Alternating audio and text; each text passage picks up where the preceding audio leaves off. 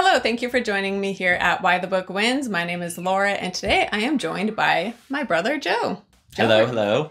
Great to be on the show again. This is, I think, our third podcast. Yeah. So All Quiet on the Western Front was our last one. Joe is the reason I read the Dune books because I usually don't like fantasy, and these are sci-fi, but I feel like they're sci-fi fantasy where it kind of is blending the genres. Because I think of sci-fi as like Philip K. Dick, where it's more based in reality. You know? Well, it's also so like philosophical in a lot of ways. And I guess a lot of times I think of like young adult, kind of that genre. But this is definitely very much adult fiction. I think as a young adult, you could potentially get into this, but it's very dense for sure. And he wrote this at a much older age. You know, he'd already had sort of a career. And so a lot of that kind of shows through, I think, in the books. Yeah. And so I have now read the first 3 books. And yeah, so I just wanted to start out. This will be broken up into the timestamps down below if you want to jump around. But to start, I wanted to just share our spoiler-free thoughts on the books and the series and if we think they're worth reading for people who are fans of the movie, for example. Or if you liked the first book, is it worth it to read the other books as well? So I will have Joe kick it off. So you have read the first 6, kind of. Yeah. So I just kind of stumbled on the original Dune book at a store, and I was like, man, I really want to read this. And so I went ahead and got it, and I watched the movie. I liked it, so I was like, all right, I'm gonna go ahead and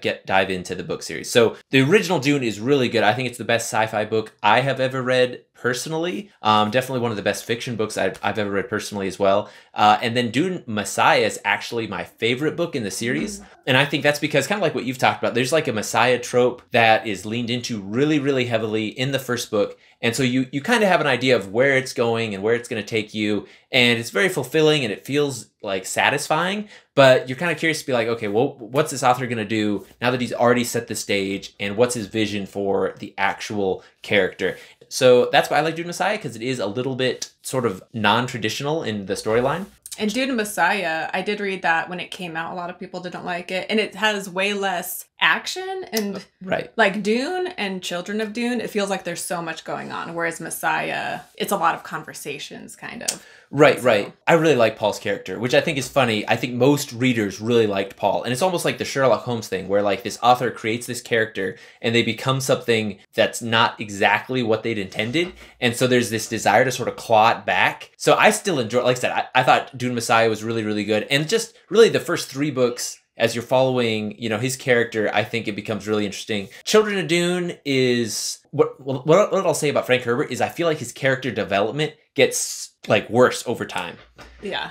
And I think this is one of the things I want to talk about when we get into the kind of the book and the movie. But like Shani's character, there's really no development of her character in my opinion. And so you kind of start seeing that in a lot of his other books. And a lot of his other books get really short. And so what you're losing is like all his character development. And so by the time you get to book 4, really the only one you feel like is being developed is like the Leto character. Everyone else you're like I don't know what motivates them. I don't know what their character arc is. By book 5 and 6, I felt like I didn't care about the characters as much. And then book 6 is where I stopped. I mean, that's Frank Herbert's last book. And so that was kind of, it just wasn't really satisfying to me. And I knew that book 7 never got completed like he had planned. So I just was like, I'm just going to stop. Like, life's too short to waste time reading books you don't like. So not that I didn't like it. It wasn't a book I enjoyed. So I was like, I'm going to move on to something else. So if someone was to be like, I loved the Dune movies, would you recommend they read all 6 books or? Well, I would say if you like the movies, you have to at least read the original Dune. I think that's like a must read. I think it's a huge page turner, was an instant classic, was just a worldwide phenomena, just rocketed Frank Herbert into stardom. Obviously, all of his other books, people tend to fall off eventually somewhere as time goes on. But,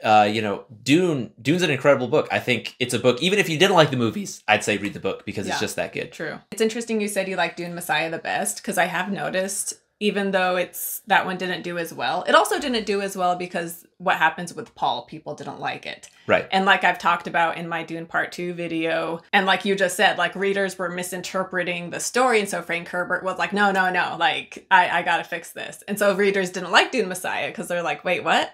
This isn't what we wanted. I think Dune, the first one, is definitely my favorite because like you said, I was more invested in the characters and it was a page turner because there's so much going on. And then each of the characters I felt like they were so well developed, and there's various characters who die throughout the story. In each of their death scenes, like, you feel it because we got to know these characters so well, you know? And then, yeah, Dune Messiah, I did enjoy that one as well. And we will be getting into spoilers as far as the books go later on. But Children of Dune, that one felt like it had so much going on, and there were a lot of characters, and I did feel like I had a hard time always keeping track of, like, and there's all these people conspiring against each other. For sure. Yeah. Which you get that in all of them. Who are these people? Yeah. For sure. But regardless, I did really like Children of Dune, and the way it ends with the character of Leto. I definitely want to read God Emperor of Dune, so I'll definitely give that one a read. But I've read the 3 books so far, and I personally would recommend them. I did find them really interesting. They can be kind of dense at times. Like you said, he does get philosophical, which that is interesting. But yeah, so I guess as far as our spoiler-free thoughts go, we would both recommend, especially the first book. Like he said, like, I'm not even a fan of fantasy books and like the world building. And even in Dune, the world building, I was just neutral on. Like, sometimes I feel like it takes away from the characters and their story arc, because that's what I'm really invested in, are the characters. Right. But even so, I definitely love Dune. That was a 5-star book for me, so I definitely recommend at least that one. Okay, so I guess we will just move into spoilers now. So we're now going to move on to our thoughts on the movies and how they compare with the books, and specifically getting Joe's thoughts, because I've already made 2 videos, like almost 2 hours worth of me sharing my thoughts on the movies. So yeah,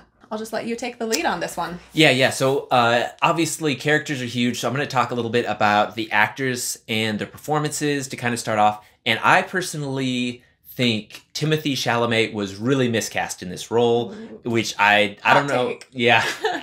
But so, and this is kind of like my reason for it, right? So you look at Paul and the way he's introduced, especially in the first book, this is an athletic guy. So he's training in the gym every day, 4 hours, and he's a fit guy. And you look at Timothée Chalamet, and he's just this skinny little runt of a guy. And like the scenes where he's like doing action stuff, you're like, dude, like, I wouldn't even be scared of you.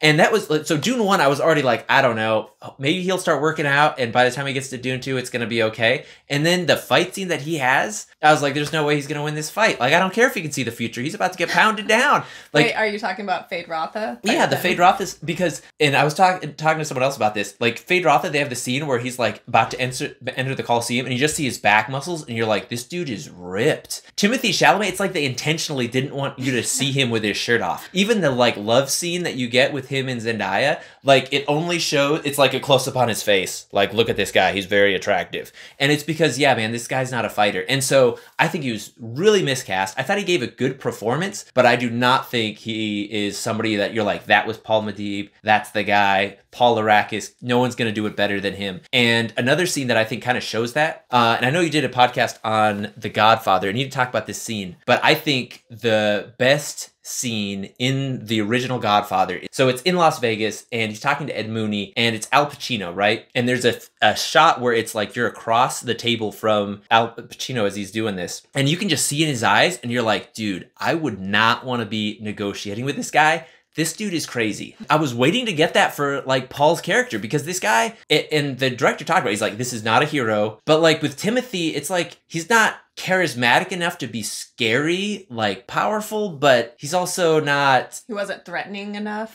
Right, he definitely wasn't threatening. And I will say, like, my personal favorite part of Dune 2 is like when he's giving his speech and he's like rousing people, and you're like, yeah, let's go kill someone, yeah. And I was like, okay, that's a good scene. Like I said, I think it's a good performance. He's a good actor. I just think he was totally miscast. I don't think he was designed for this role, and I just think physically he just doesn't have the ability to play an athletic character. Like, he should at least have the build of like a high school quarterback, you know? And just the way he walks, you can tell he's not an athletic person. And so that was my biggest complaint as far as the cast overall. Was just him. Can I just mention about Timothy? Go for it. I will say in the first movie, so Timothée Chalamet, I don't know how old he is, but in 2021 with the first movie, Paul is only 15. Yeah, he's young. And the movies also don't do a time jump. So I guess he's 15, 16 this whole time. So I feel like that was one reason they did cast him, though, is because even though he's in his 20s, he could pass as a scrawny teenager. And so I feel like there is that where like, I mean, he is like an intense fighter. So there is that part. But maybe he's just a teenager who didn't bulk up as quickly or something. His genetics hadn't quite kicked in to where he was like gaining all this muscle. He's got those Bruce Lee lean muscles. He's not jacked.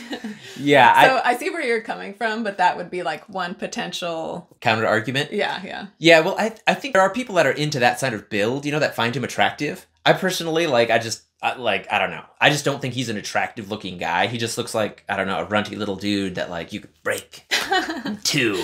Maybe they also didn't want to focus on his physical appearance, like with Fade Rotha, for example, where, yeah, obviously, like, Austin Butler put on, like, 70 pounds of muscle or... I meant to say he gained 25 pounds of muscle. Something. Oh, wow. Yeah, he was, like, training intensely for that role. Yeah. And so maybe they wanted to have that to maybe show how Fade Rotha is like this brute force, whereas Paul, he doesn't rely just on the muscle because he has like so much other things going on, and so that he doesn't need to be super muscular. Another thing, they also say how the Fremen are, because they have such little water in their system, they do say how they have this certain look to them. Like, they call, gaunt. because they're so scarce of water. So you could argue that as well, but... I could see that piece, but so here's what I'm saying. Like, you look at like Michael Jordan in like the 1990s when he's in prime, the way he walks, the dude's not jacked. He's a skinny guy. Bruce Lee, similar, not a big dude. The way he walks, you can tell this is an athletic person who is like very comfortable with their body, that uses their body on a regular basis. You look at like Timothy and just his performance and just how he acts in his body, you're like, this isn't it. And there's multiple one-on-one fight scenes. There's him in combat, and it's just like, this dude is the guy. I don't know. For me, I wouldn't want to go into combat with Timothée Chalamet, and I don't think he would last very long. That's all I'm saying. So that's my opinion on his character, but it sounds like you were a little bit more pro in terms of his performance. Yeah, I actually hadn't thought of him, like his body build. That didn't really come into play. But you did make a good point, like with the look in his eyes and Al Pacino. That's a good comparison. I forget his character's name in The Godfather, but Al Pacino, his character arc is kind of similar to Paul. Oh, for sure. Yeah, so that's a very relatable character comparison. And yeah, Al Pacino does a great job. Having said that, I was on board with Timothée Chalamet. I thought he did a good performance. I wouldn't be surprised if he gets an Oscar nomination. Oh, wow. So overall, I don't have complaints. And these things you're bringing up, I hadn't considered. But, I can see where you're coming from. So the other character I want to talk about is Zendaya. So personally, I was really excited about her casting. I think she's really, really good in Euphoria, which if you haven't seen that, I mean, she just really embodies that character. Like, she's very, very believable. I thought she did really well as MJ in Spider-Man. And so I was kind of curious to see her kind of develop into a little bit more advanced character. Like, she's a teenager in both of those movies. That's kind of who she plays. And so I was hoping for kind of a more mature performance. And I don't know if they just wanted her to keep leaning into that kind of character. She's just kind of been typecast into that now. But I don't really think that she provided the level of performance that I was hoping from her. Now, I will also say, and we've already kind of talked about Frank Herbert and character development, Shawnee needed to change, right? If you've read the books and you watch the movie, like, if I was the actress, I'd be like, there's no way I'm playing this girl. She has no spine. She basically is just like the doting lover that just follows her little man around and supports him and is like, don't worry, I'll be your side girl. I don't mind. And it's just weird. Like, oh, and it feels really fake. It would feel really fake in the movie, I feel like, because the girl is hot. Like, what's her name? The blonde? Yeah, the blonde, the actress. Florence Pugh. Florence Pugh. I think she gave the best performance I've seen of her. I'm not a huge Florence Pugh fan. I think she just done a pretty good job in her movies. But like, this is a movie where I was like, wow, she's killed it. She's got charisma. She's like a character that has a really small role, but it's like an outsized impact. In like every scene with her, she's just like, like, at least for me, like, I was really focused in on her, even though she's surrounded by all these other like really talented actors. And so like, yeah, when he's like, yeah, I'm gonna marry you, yeah, there needed to be something. It didn't feel very realistic in the book, and especially seeing it, I think, in the flesh in the movie wouldn't have turned out. So, and especially the book is 1965, and here in 2024, if they're like, oh, and she's gonna be his concubine, but she's okay with that, I feel like audiences would be like, what? You're like, that doesn't work, but feminism. Yeah. But also with that, like, there's certain things with this book series as things go on. Like, we have kids trying to kill their parents, with Aaliyah in a later book, and, in the third book, which we're going to be getting into some spoilers for the third books, or for the later books. But there's also two siblings who get married because they're like, hey, we got to maintain our role on the throne. And so I do think these royal families, they're also just not thinking the way normal humans do because the positions they're in. And so like Chani, in some ways you can see why she's just like, hey, he's going to be the emperor and this is a political marriage. And so I feel like there is like a different mindset that you have to have when you're in a situation where you're with someone who's going to be an emperor. Like, you can't have the normal complaints that you would have in a regular relationship. So in some ways in the books, it does kind of make sense that she knows what she's gotten herself into, and she's upset, but she's just like, okay. Yeah. And so I think my biggest complaint with Shani's character in the movie is like, and I see this sometimes, like in my kind of like my professional life, as people get promoted up. Like, there's people who knew you back before you got promoted, and they'll be like, "Oh, so and so, they're not so great. I remember back when they were just one of us, and now they're a manager, and they think they can baby all." And I kind of felt like that's what Shani's character was like, and I was like, "Dude, this is your like boyfriend. Like, show some support." Like, I don't know. For me, if I was the dude and that's how my girlfriend was acting, I'd be like, "Listen, this relationship's over. Clearly, you don't support me. You're not on the same page, and that's fine." But like, I don't need my girlfriend to be like the one who's making a public spectacle and like trying to bring me down in public. You're not helping me at all right now. I was listening to another podcast. There was a video, and they were saying how the fact that this relationship in the book, she's been with Paul for over 2 years by the time this happens. Whereas in the movie, and they had a child together. Whereas in the movie, it's been less than 9 months. Right. And so in the book, she's like, you know what? Like, I've been with this guy for a couple of years now, and she's more on board, and she knows what she's gotten herself into. Whereas Chani in the movie, you know, it's been a few months, and Paul starts to change, and she's just like, whoa, like, this is too early in the relationship for me to feel like I have to stick by this guy. Yeah. And so I feel like that change, the time, condensing the time kind of made sense for Chani to feel that way. Whereas in the book, if she was that way, it would be like, you've been with him for 2 years now. Like, you know what you got yourself now into. You're figuring this out. Whereas in the movie, the relationship is still young enough that she's like, wait a minute, like, do I want to be on board with this? Maybe a mass murderer is not the guy I want to be with. I will say real quick, I really like the movie. Visually amazing, and this is kind of something you've talked about. It's very faithful to the book, which I think is really good. And the changes they make, honestly, I can see why they would have wanted to make changes. But I think one thing they kind of missed is, I feel like the Fremens are just like this powder keg that's just waiting to explode. Paul is going to be the match that lights it, one way or the other. And I know he doesn't go to the South, which is kind of where they talk about the religious fanatics, and that's where they are. But like, you don't really get a sense, like, if Paul died, I never got a sense like, oh man, the Fremen, they're just gonna unleash it if Paul dies. That's kind of where the book is leading. They're like, listen, this jihad's unavoidable. Either Paul's going to be a martyr and they're going to like murder in his name and just cause reckless abandon and just do all this stuff, or he's going to be at the head and he's going to be leading the charge. And so I think that's one thing they missed. Like, they had a couple scenes where there was like humor, like, oh, you know, that's what a prophet would say, ha ha ha. And there was a couple times where like the people in the theater would be like laughing and stuff. And I was like, okay, I mean, it's kind of comedic, but like, also these people, I don't know, it just didn't feel like, oh yeah, like they're ready to like, and like break the yokes off. Yeah, that's an interesting point. There is a part where Irulan, she's talking to the emperor, and she tells him, being like, well, you can't kill him, that'll just motivate them even more, and he'll become more powerful if he becomes a martyr. So they do touch on it there, right? But yeah, that's an interesting complaint too. Yeah, I'd have to think about that one, on whether or not I totally agree with you.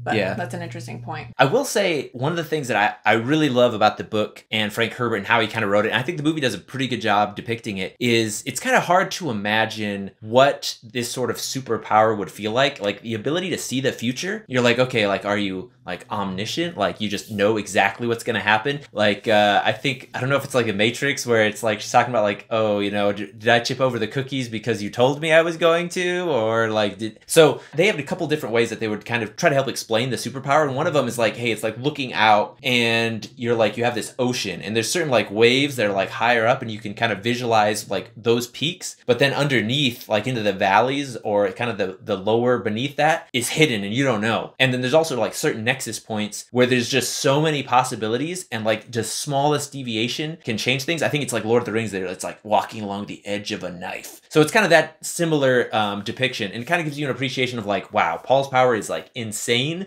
but there are limitations to it, and he's not like totally invincible. The other thing I really liked, and we kind of talked about a little bit already with this jihad, is sometimes you're like, oh man, this dude's a superhuman messiah, whatever. He can just do whatever he wants. He can manipulate people around him.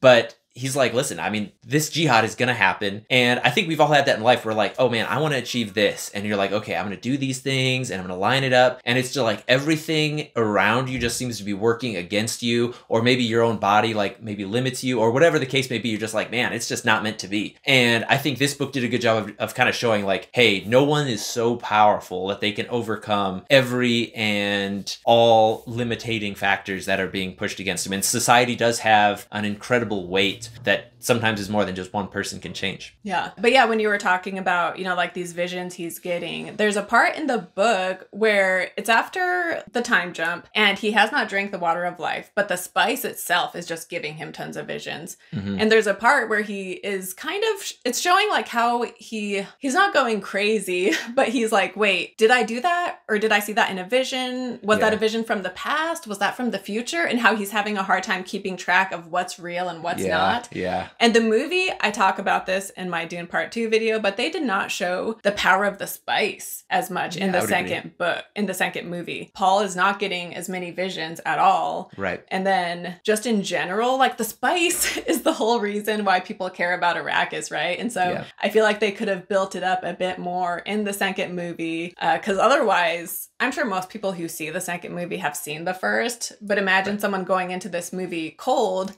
they would be like, the spice is hardly mentioned.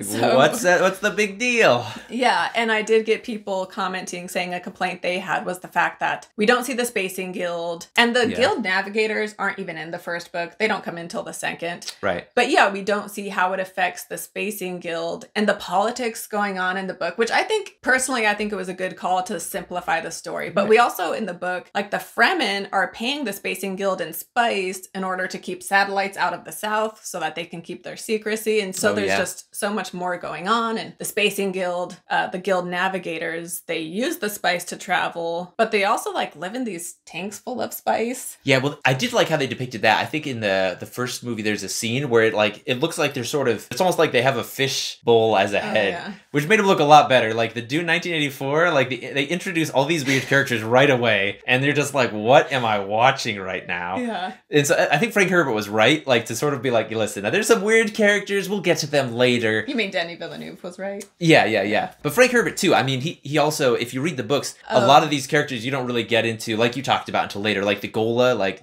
which I'm curious to see if even that even happens, because even the directors talked about, like, listen, there's some stuff that happens that's really weird, that I really, Dune Messiah is the last one I want to do, because it's just really hard to stay faithful to him after that. And I still think, like with Shawnee's character, there's going to be some stuff where he's got to kind of break with the faithful retelling. Yeah. So I did want to get into what happens in the later books and what we predict will happen in the future movie. So was there any thoughts though? Like, I know we wanted to get into Paul and also the terraforming of Arrakis. That was a huge part of the first book. And Liet Kynes, like that was his mission, was to help the Fremen transform Arrakis so that it wouldn't be such a like harsh climate for the Fremen. Mm-hmm. And it's a reoccurring theme throughout all the books. Yeah. There was another YouTube video and someone commented being like, Paul is the main character of Dune and Dune Messiah, but the planet Dune is the main character of the rest of the books. And that's the whole point. Mm-hmm. And yeah, the movie does not get into that. We see how Stilgar shows her all the water the Fremen have, being like, you know, even if we were dying, we would not drink this because we're saving this in order to turn Dune into a paradise. Mm-hmm. And that's all we see about it. But yeah, in the books, this was a much bigger deal, and it becomes a bigger deal as time goes on. Right. But yeah, so before we move on to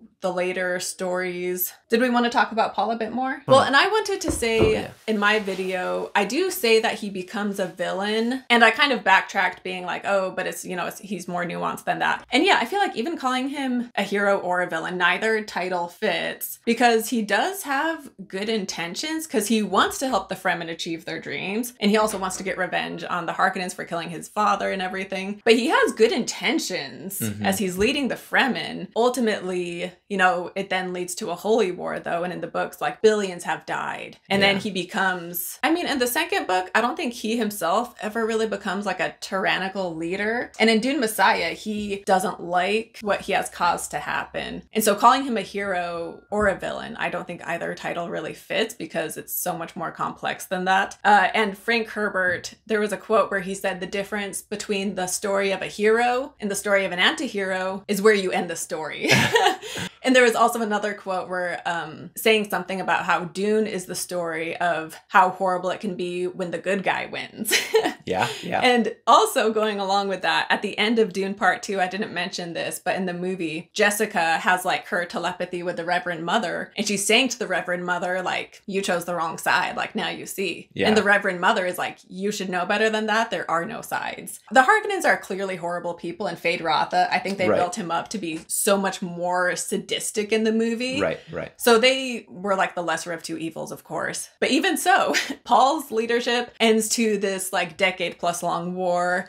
And he's sending the Fremen off to die. And so just how Paul is leading them to die and give their water away to other planets, and just like the impact of that on the Fremen people, even though they get what they want. But sorry, I know I'm talking a lot. But also the other books, like Dune Messiah and Children of Dune, it was interesting to see that the Fremen getting what they want, like the impact it has on their culture throughout the rest of the books was really interesting. And maybe getting what they wanted wasn't the best thing. Obviously, being, suppressed and killed by the Harkonnens wasn't good. But anyway, I really admire just how complex everything is, and it's not a black and white story. Yeah, for sure. And I think it's a really relevant, topic today. I mean, you look at the rise of artificial intelligence, computing was just kind of getting into its own in the 1960s, and people were kind of imagining what that capability would bring. And obviously, in the decades that have come, we're getting closer and closer to computers having a even greater impact in our daily lives, in like our work. And so, it is curious to imagine what that's going to look like for decision making at, the strategic level, at national levels. And, is that going to be for good, or is it going to be for bad? Because, humans don't always make rational decisions. We are emotional creatures. Is it good to have something that is totally analytical, making determinations? And is that ultimately going to be for the good of humanity? Obviously, we will see. And talking about making analytical decisions, another thing with Dune 2 is that in the books, Paul is a mentat too, because he's been mentat trained. And mentats are like human computers. Right. And the second movie, we have no mentats whatsoever. Yeah. And in the book, like Thufir Hawat is taken in by the Harkonnens, but there's a part where the Baron, someone is questioning him, being like, what, like you have Hawat now? And he's like, I needed a mentat. Like, I can't survive without a mentat. And it made me think of like our computers, right? If someone took away a computer, we'd be like, what? Like, I have to have a computer. I have to have a cell phone. And you can't take that from me. Yeah, and that's what mentats are. But also, I noticed it more in Children of Dune. Maybe I missed it in the other books, but they get more into like the Boltarian Jihad, I think is what it's called, which is when they got rid of all of the machines and computers. Right. And so I thought those segments were really interesting because we live in an age where AI and computers, were so dependent on them. But Dune lives in an age past that where they've realized like we can't depend on computers. Like, we need the computer analytical aspect, but we'll get that out of our humans and make them our computers. But Denis Villeneuve obviously couldn't include everything because there is so much. But yeah, the mentats I thought were really interesting, but we don't get them at all in the second movie, and Paul is not a mentat in the movies. Right. Yeah, for sure. And so kind of looking forward, right? Like, what is the future of, Dune, the cinema? And we will have, from here on out, we will be getting into spoilers into the following books in the series, because as we predict what will happen, it'll be based on what we know happens in the books. So if you do not want the following books spoiled, don't watch this part. Yeah, so at the time of this recording, supposedly the director has not written any script. I mean, I'm sure he has some ideas in his head, but supposedly nothing's been kind of put to paper yet. And so what I'm kind of hoping happens, I'm just going to talk like what I hope happens. I'm not going to talk like this is what I think is going to happen. So based off how Dune 2 ended, in my like perfect, what I'd kind of like to see, I know they kind of foreshadowed like, oh yeah, Shawnee's going to come back to Paul, and he kind of talks about like, I've seen a division, she comes back to me. I would love to see Shawnee just become like the arch nemesis, and like in part, and I will also say, I kind of hope they do part 3 and 4, and he ends up starting to write, and it's just like, I can't do this in one movie, I need to do it in 2, because there's so many trilogies already. You've got The Matrix, I know they did a 4th one, but that doesn't count. And then you have, obviously, Lord of the Rings, you have Star Wars, and Lord of the Rings less so, but The Matrix and Star Wars for sure, very similar, right? You've got the Messiah trope, you've got very similar, like The Matrix, I think of like Stilgar, and he basically is, Morpheus. Like, I feel like they just basically, and that's why I think The Matrix actually might be a better movie, is because they've taken a lot of characters and they've combined them to simplify the story. But anyway, sidetrack on that real quick. But so I hope Shawnee becomes like his arch nemesis, and she's like, I'm going to bring down Paul. He's evil and this is not going to stand. And she creates like a little rebel group. And I don't know how they would take it there, because I think it's pretty hard. And they obviously won't have kids, I guess. Yeah, which I mean, that would be big. That'd be a big change. Part of me wonders if Chani does not return to Paul. Like, I could see it going either way to some extent. But part of me is like, would Irulan be the mother of the twins then? Oh, wow. And the twins, like, they that would be awake pretty in the cool, womb. actually. Yeah, but then the reason the twins awake in the womb is because Chani is on so much spice. So that means Irulan needs to be hooked to the spice as well. Which wouldn't be hard if she's on the island, the planet. It would naturally happen, I feel like. But yeah, so that's what I was wondering. If they keep Chani as, like, the enemy. Ooh. Then. So you thought that might happen too then? I mean, they could find a way to make her come back.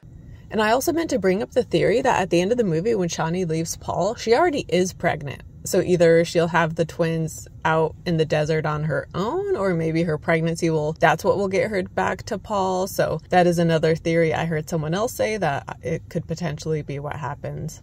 But I also wonder if the next movie will do a time jump, or do you think we'll see the war happen? Well, I think there has to be a time jump because, and I feel like they built the gap in there already. They're like, hey, we're going to take a couple of years off. Like, script hasn't even been written. Like, it could be at least 5, maybe even 10 years before part 3 comes out. Just how long it takes for it all to happen, you know, production and everything. True. It could be wrong. I'm sure there's going to be a rush because it made a lot of money, or is making a lot of money now. And I would like to see a movie sooner rather than later. Yeah. But yeah, I feel like there's some elements there. I mean, obviously the sister's going to have to get incorporated. They've already foreshadowed her. Oh, yeah. So I'd like her to just be like this wild card crazy lady where she's just doing like crazy stuff, and Paul's like, I gotta manage this girl. She's just doing, and she's sort of distracting him from, Shani's plan or something. Yeah. And to talk about Dune Messiah, so in the book, Chani is his concubine, and he stays loyal to Chani. And in the book, Irulan, it's funny because in Dune 1, every chapter begins with Irulan's histories. And so in Dune Messiah, they're like, oh, Irulan, all she has is her documents and her histories. And that's like what she spends her time doing because everybody hates her and Paul gives her no attention. Yeah. So he does stay true to his word. But then Irulan, she is like giving Chani some kind of poison to prevent Chani from being pregnant. And so that's a stress for Chani in the second movie, and it's because Irulan is like conspiring with the Reverend Mother and a guild navigator. But yeah, if Chani's not in the picture, then maybe Irulan, her character will change a lot. If that's the case. Yeah. So I'm curious to see what happens. And I'm not opposed to a change to Irulan because she's kind of a nothing character in a lot of ways. So I would love to see a bit more going on with her, especially being played by Florence Pugh, who, I think she's an amazing actor. So I'm excited to see her more in the third one. Yeah, and I do think that's like one of the limitations, as someone who's done a little bit of writing my own, it's very hard to like write from a female perspective for me. And I feel like a lot of like people have that same issue because there are very subtle differences. I know there's like, gender fluidity discussions, but at the end of the day, like there are biological differences. We have different chemicals running through us. So I think a lot of that's Frank Herbert too. All of his female characters are just like a little weird, I feel like, and they're just not written as well. A lot of it too, it's like the main characters tend to get a lot of the attention, but and I would say this throughout, like I read up to about halfway through the 6th book, and I can't think of one of the female characters that he wrote that I was like, okay, this is really believable, except for maybe Lady Jessica. And I feel like Lady Jessica leans in really hard to like her motherly tendencies, which is kind of an easier thing to write about as like a person, like a guy or anybody, right? It's easy to understand what would motivate a mother and to be able to depict that. And all the other characters though, Shani definitely, and as you move through the other books, you're like, man, this female character just feels sort of like bleh. Yeah, and I loved Aaliyah in the first book as like this 2-year-old who is like an adult and she kills the Baron and everything. Oh yeah, that was badass. Yeah. But I was kind of disappointed. Like in Dune Messiah, I mean, she becomes like a goddess in a way, and she is worshipped, and she'll like go out and meet the pilgrims, and so she does have a role to play and everything. But also, there's also like weird sexual stuff with her too, where it's she has these like sexual frustrations going on, and there's a part where she's like training with some machine or something, and she's naked, and they walk in and see her, and Paul it's walks in and is like, hello, sister. Yeah, and then in the second movie, we bring back Duncan Idaho. So I forget, is it the Spacing Guild or no, the Theolax? Yeah, but he's like one of the Golas. Like he's such a big character casting. I feel like they're gonna bring him back, right? Like Momoa, he's got to come back. I would like to see him come back because I did think that was kind of like a weird but cool part of the story of that he's brought back from the dead in a way that makes sense. Yeah, and you're like, it's the future, anything's possible. Yeah, and then like he and Aaliyah have this romance, and it was if I recall recall correctly, there was like that cliche moment where like she's like upset and fired up, and so then he kisses her and she's like why did you kiss me? And he's like, because you wanted it, or you needed to be kissed, or one of those kind of the romantic scenes get progressively weirder as like the books move in, like you're like, okay. Yeah. And to jump ahead to Children of Dune, also, you know, Aaliyah, it worked where she's a 2-year-old acting like an adult. Like, I thought that was cool. I liked it. But Children of Dune, I feel like there were multiple scenes that were just weird because Leto and Ganima, is that how you say her last name? The sister. Leto's sister, yeah. Ganima. They are 9 years old. Oh, yeah. But they have, you know, they're like Aaliyah, where like they are adults and so wise and everything. Right. And there's like sexual things with each of them at different points where Leto has like a vision of him having sex with another woman, and it's like, this kid is 9 years old, this is weird. And then Ganima like talking to this guy being like, oh, like we're gonna be the ones married, and she's like touching his arm saying, you know, something, and the guy's like, okay, like you're only 9. And she's like, don't make that mistake again, because they don't like being referred to as children because their brains are so old. And it's like that's very uncomfortable. That's still weird. It's very awkward. So I don't know. I feel like Herbert didn't do a great job with certain aspects with that. It was just kind of odd. Yeah. Well, there's definitely some like weird themes for sure. So like the sexual stuff gets a little odd, and then even just like they never talk about eugenics, but like the whole like birthing program for the Bene Gesserit, and then there's a lot of these references where we have to maintain the bloodline, and so it just, I don't know. I feel like I'm kind of surprised it got published in the 1960s, because eugenics in the 1960s was, I feel like, not a very like, it was very like associated with like Nazis, and so there was sort of this like, no, let's not do that. But they talk about with the Bene Gesserit, I mean, they're intentionally trying to have kids with these certain people.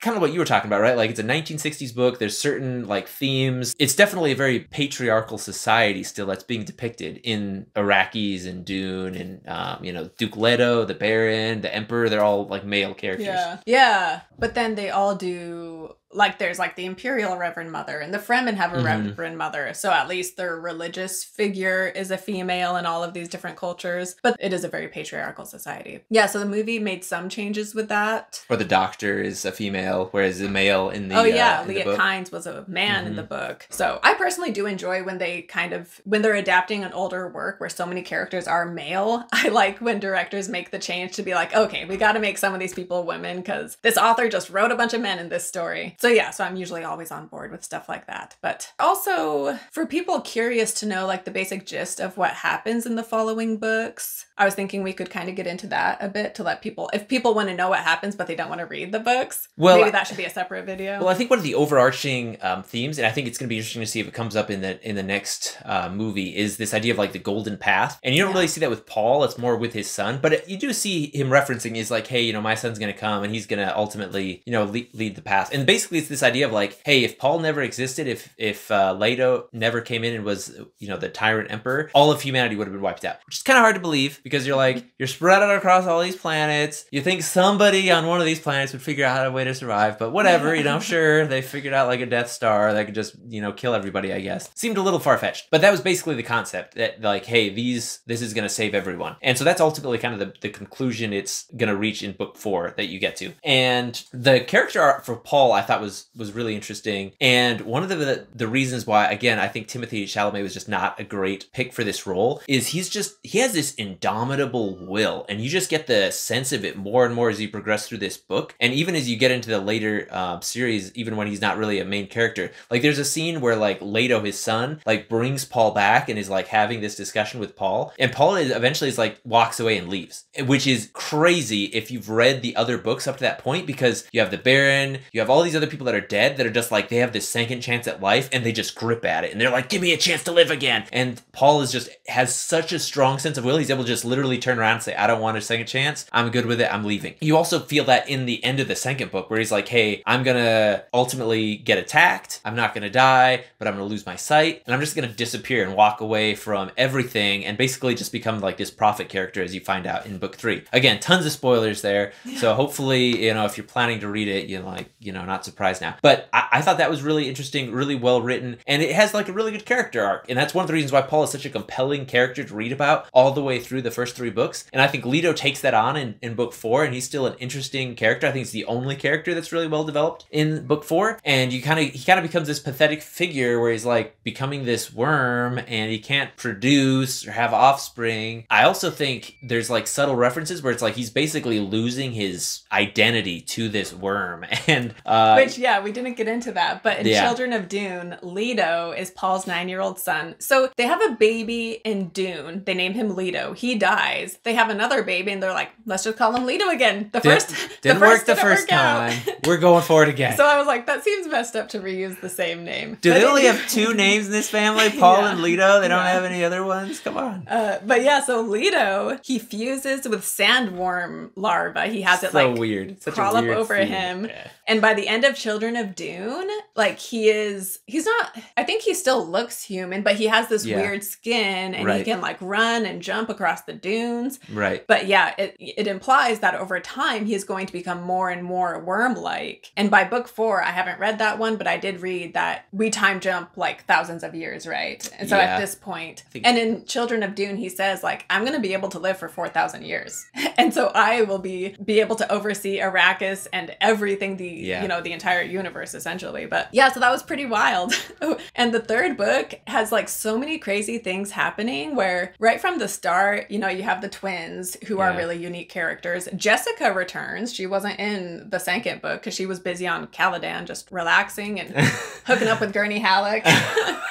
And then we have this preacher show up. He, right from the start, was interesting. And people in the town and the Fremen speculate, like, whoa, like, what if that's Paul? And so that got me hooked, being like, whoa, like, is he Paul? Who is this guy? Is he back? And then you have Aaliyah, who, like you said, people who die. So the characters like Aaliyah and the twins and Paul, because they have access to just everything, dead people can easily possess them if they allow it. And so Aaliyah becomes possessed by the Baron Harkonnen, which again, that was something where I was like, whoa, like this book is crazy. Yeah. I liked Aaliyah and her possession with the Baron. I did think that was really interesting. But as the story went on, I feel like in the final scene with her, we get kind of the classic possession scene where it says how she's speaking in different voices, and we get, it was almost like too much of the classic possession scene, and I was just not loving that. And there's a part where Leto, he picks her up by her foot and it says he spins her across his head, which was just so ridiculous, and I didn't like that. And they basically tell her, like, they have a window open and they're like, you can either jump out of this window or like we kill you, I guess, like either kill yourself or it seems like there was maybe another option. But so then she just dies in the end. And so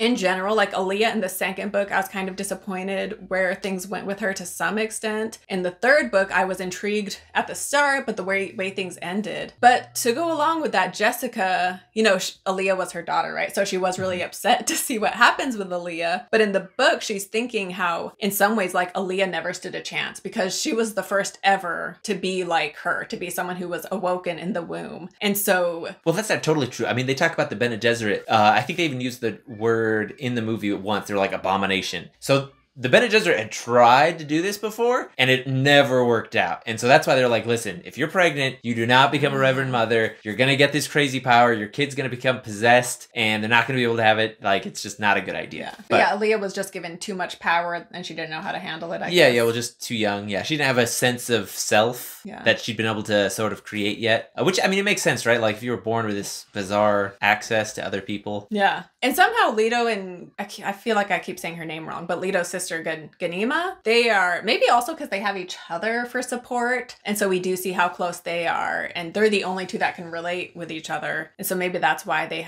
went a more successful route to some extent. Yeah, well, I will say, so one complaint I do have about the books. So I'm a big fan. I know there's been a lot of critiques this video. So you'll be like, man, this guy hates the dude. Like, why is he even on this? But I really enjoyed it. I read 6 of them. I really liked them. But you can kind of tell that it wasn't totally fleshed out, right? So he wrote Dune, and like it got picked up by this random publisher. There wasn't necessarily an expectation that there was going to be more written. Obviously, there was a goal to do that, but like, he had a rough outline at most. And so I think there's some things that get referenced in like each of the books that you're kind of like waiting, and I don't think it's necessarily him subverting expectations. I think it just was like that string didn't necessarily go anywhere, so he was like, I'm just gonna let that kind of like pretend that string's not there, and I'm gonna go somewhere else. Like there's like with Paul, he has this vision with like two moons where they're like falling almost. Yeah. And that like never comes up again. I mean, maybe I missed something, but it's like I kept waiting for it. It's like, okay, what's this vision with these moons? Maybe also like his visions, because he sees all potential future, so maybe that was a potential future. Right. And yeah, just to kind of, again, for those curious, just to wrap up with some of the events that happen. So they bring Duncan Idaho from the dead. He becomes Aaliyah's consort, which is like the male version of a concubine. And then in the third book, Aaliyah, she's possessed by the Baron, so she's like turning against a lot of people, and she wants Duncan Idaho dead. But long story short, Stilgar ends up killing Duncan Idaho in the third book, which was kind of surprising. Yeah, are there any other like major events from the books that you feel like should be mentioned for people that are curious? I don't know. I think it's good. And I guess, yeah, I haven't read the fourth book yet, but I definitely plan to. So I personally don't want too much spoiled from that one. Oops. I mean, I already know the basic gist, but again, that's another story where Leto gets into power, but again, like he's gonna have so much power, right? And he's gonna be inhuman and not even superhuman, just like this weird inhuman thing that can live for so long. And so anyone having too much power is never a good thing, right? And that's kind of the point of Dune. And so Leto goes down a bad path and he becomes like a tyrannical leader as well. Yeah, well, I think one of the things that I took away from the book, like a book is really good if like you can kind of get some introspective like view on yourself. You're like, wow, I didn't even know that about myself. And so I remember as I was like reading Dune, I was like rooting for Paul the whole way. I mean, even by book 3, I'm still rooting for Paul. I'm like, Paul's the best. And by the way, Paul ends up being killed. Right. Oh, yeah. In Children of Dune, because he is the preacher. But anyway. Yeah.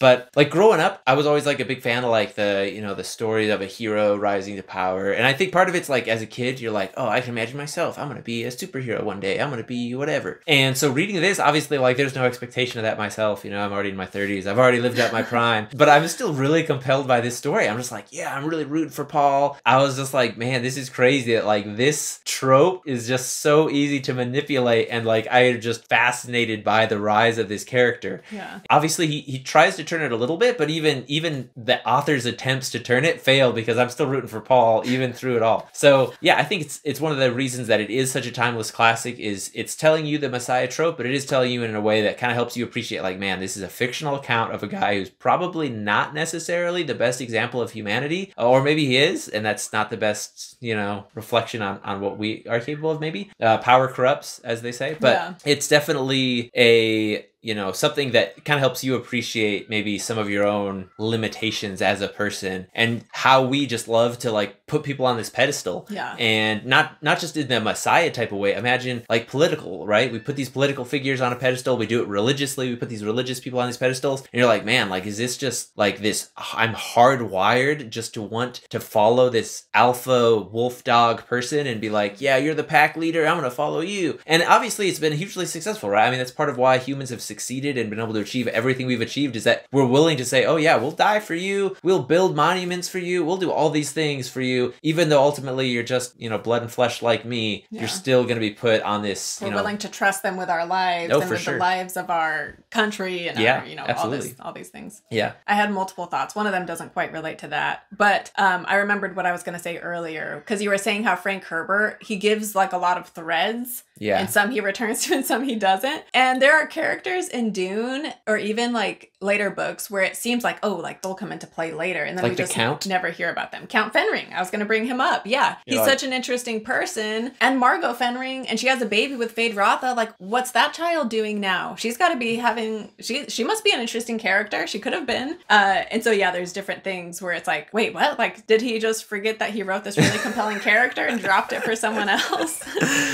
Yeah. And again, kind of just reiterating what we've been saying, yeah, these books, I really liked them, especially, you know, the character of Paul. He's the most well-written character in all of the books. And it's because he is just so complex. And so I love that, where he's not a bad person, but he's also not necessarily a good person either. And he's by the end of the movie, and that's why in the end of the movie, we have the line where she says, like, it's the start of the Holy War. In the end of the book, it's kind of implied, but I can see why people read the book thinking Paul was a hero. Oh, for sure. Because it's not as blatantly expressed that this is going to lead to a jihad, and, you know. Right. So well, they made it. The Baron is so evil in comparison. Yeah, and we do get that in the movies too, where like Fade Rotha, I feel like they focus so much more on Fade Rotha than the Baron in the second movie. For sure. Because we don't hardly even see the Baron. Right. But yeah, so the Harkonnens are just so bad right. that of course you're rooting for Paul. But like I said, I just keep coming back to that quote about how Dune is the story of how horrible it can be when the good guy wins. But yeah, how as humans we do want leaders, and we need leaders, right? Like you have to have a boss, but it's when they're given too much power is when it's the issue, right? Anyway, yeah, definitely is a book that gives you a lot to think about. Definitely. So yeah, I guess that wraps it up for our Dune discussion. I know it was kind of a bit all over the place, but I hope you guys enjoyed this. Definitely a different format than what I usually do. So I will link to all of my other Dune videos down below. I have 3 other: Dune Part 1, Dune Part 2, and then I also watched the David Lynch Dune movie, which you said you watched part of that. Couldn't finish it. It was too weird. It was too gross. The Baron, like the zit things or whatever, I was like, this is gross. And I will be watching the sci-fi miniseries. They have Dune and Children of Dune, which has James McAvoy as Leto, which... Oh, interesting. Yeah, so I guess he's played by an adult, whereas like I said in the book, Leto is 9 years old throughout everything. But yeah, so I'm curious to see that. So I will have another video coming out once I have watched that. It probably won't be till later in March. But yeah, so definitely like and subscribe. Share your comments down below on if you agree, disagree. Share your thoughts on the series, what you think will happen in the next Dune movie. And yeah, and I will go ahead and link to one of the Dune videos on the screen so you can go ahead and get even more Dune content. And thank you so much again to Joe for coming on and joining me, and also for getting me to read Dune, because I had zero interest, like I said. But then he bought me the Dune books for my birthday, and he said he wanted to come on and make a video, so that inspired me to read them, and I'm so glad I did. Yeah, well, it's been fun as always. Till next time. Yeah. Keep reading.